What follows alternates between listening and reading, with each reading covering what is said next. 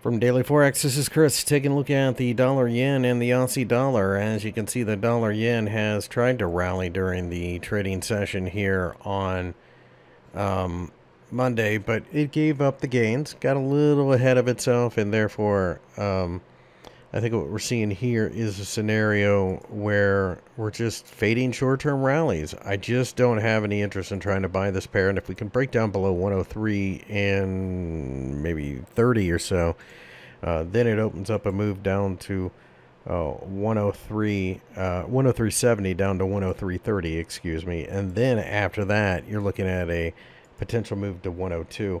Rallies at the 50-day, the trend line, 105, 200-day EMA, those are all areas that could come into play for selling opportunities.